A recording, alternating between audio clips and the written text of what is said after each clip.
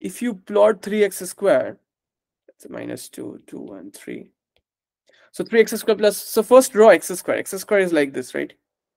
Sorry, symmetric. It's an even function. Then 3x squared will be a bit sharp like this. A bit more scaled, a bit more sharp. And plus 5 is nothing but scaling up the y-axis.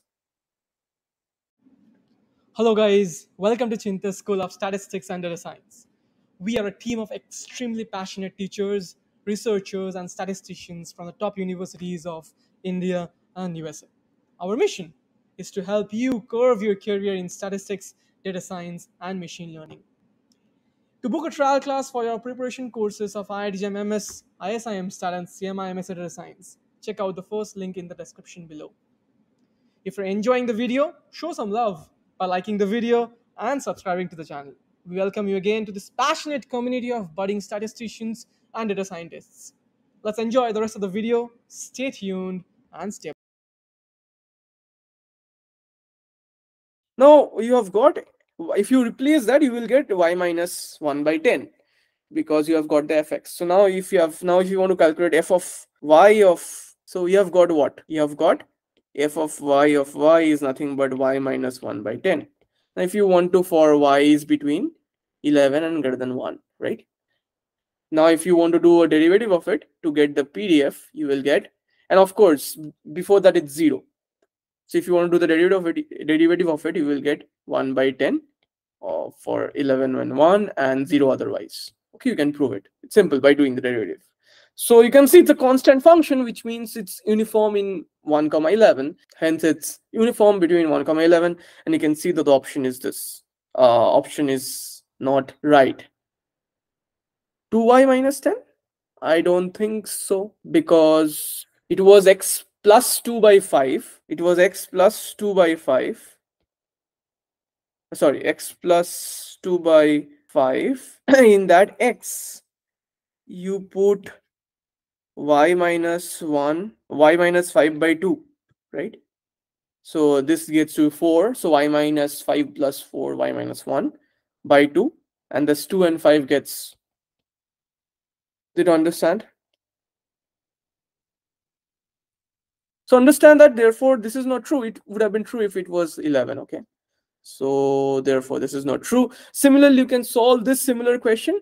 You understand in any linear function, you can prove any linear function will always, the output will be a uniform distribution. Just you have to remember the support. You have to understand to calculate the support first. So how to calculate the support now? It's simple. 7 minus 6x has uniform minus 11 comma 19. So what can you do here? You can again do like minus 2 comma 3. Where does this go under this function? 7 minus 6 times minus 2, and this must go 7 minus 6 times 3. So this turns out to be minus 11, and this turns out to be 19. So as I have told you, remember that this sign is negative, right? Minus 6x. So this will be reversed, which makes sense, right? So this will be uniform minus 11 comma, because the whole random variable is reversed. The values are reversed. All positive become negative, all negative become positive. So that's why it's coming out to be like this. 3 is reversed, but essentially you want to see the actual picture. So it's minus 11 to 19. Got it, guys? So this is the right answer.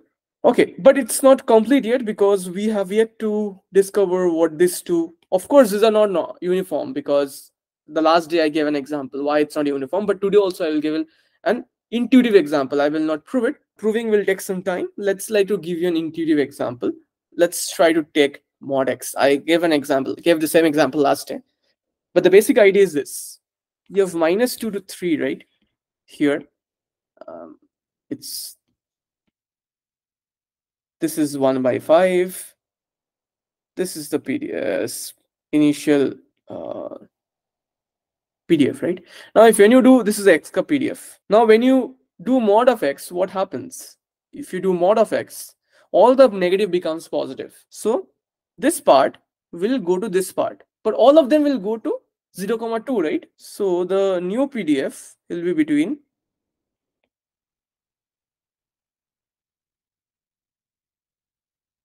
0, 2 only. Okay. So this is all this. So you can understand that this is nothing but what? This is nothing but kind of the weight around, like the chance of probability around that region. Okay, every point has zero probability, but if you consider a small interval around that, so if you do f of x dx, this is the probability that x will be between x and x plus dx. Okay, but you cannot say f of x is a probability at x. That is not true. But if you multiply a small value of dx, then it will give this. So therefore you can see it's kind of 1 by 5. It's proportional to 1 by 5. Okay, that interval. So now when you do the mod x, all this minus 2 to 0, that reflects every chance around, let's say minus 1, minus 0.5 jumps to 0.5. So what happens is that this 1 by 5, this area here, this area is what? So total is 1 by 5, total is 1. So this is minus 2 length, this is 3 length. So this is nothing but 2 by 5, and this is nothing but 3 by 5, this area initially. On the left, on the negative part, the area was 2 by 5. On the right hand side, it's 3 by 5, right? Because of the weightage. Now this 2 by 5 got reflected on the right hand side. So what happened? Because of the mod x, so this one got reflected. So now here it was initially something. So this whole thing got reflected. So this became now this, and this became this. But this area should go to 1, right? So initially here, remember that. So it was 0 to 2, 3. Here it was 2 by 5. Again, it was 2 by 5. This will be 1 by 5, right? Based on the length. So here it was initially 2 by 5. It is 1 by 5. That whole 2 by 5 got reflected on the 0 to 2 region, because minus 1.5 corresponds to 0.5. So this will be 2 by 5. So you can see the area at 0 to 2 essentially increased to 4 by 5. Okay, because of the modulus thing. And why not in the 2-3 region? Because it was 0 to minus 2. Okay, that's why. But my question, what if it was minus 3 to 3? Would it become, because then it would have been like this, right?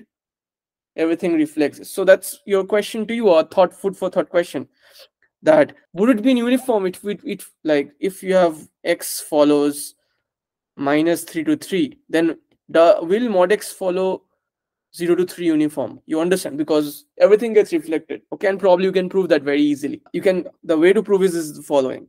You can do probability mod x less than equal to y.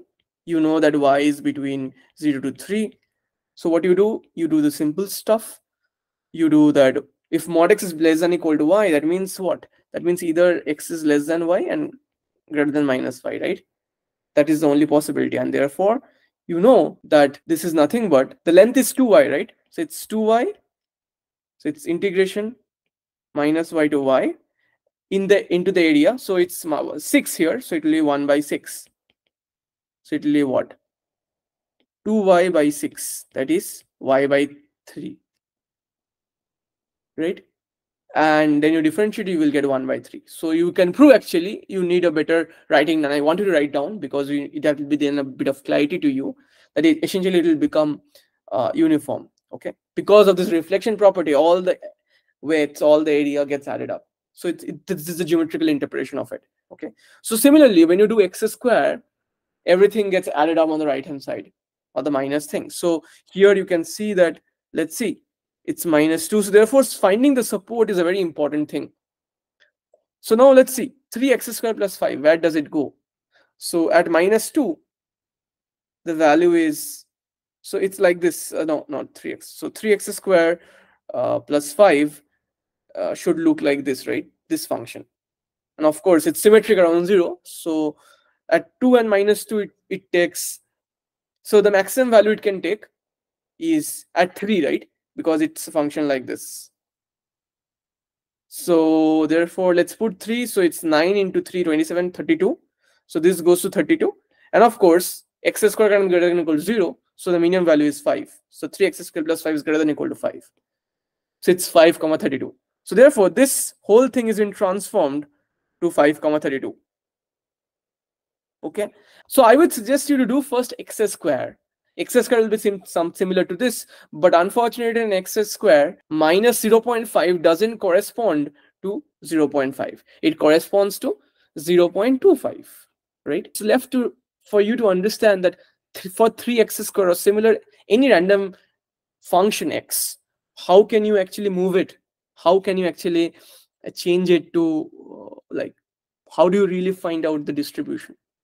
And that is the entire topic of transformation of random variables, and we have devoted 1 week in our platinum course for that. Okay, that's very important to know.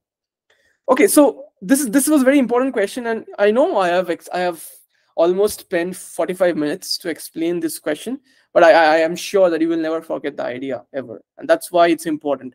We are not doing just math, just random problem solving out here. We want you to understand in so depth that you never forget it again. It's in your gene forever, math gene, let's say. So that's why you want to spend so much time and not do like quick hand solutions, quick hand discussion of like objective way.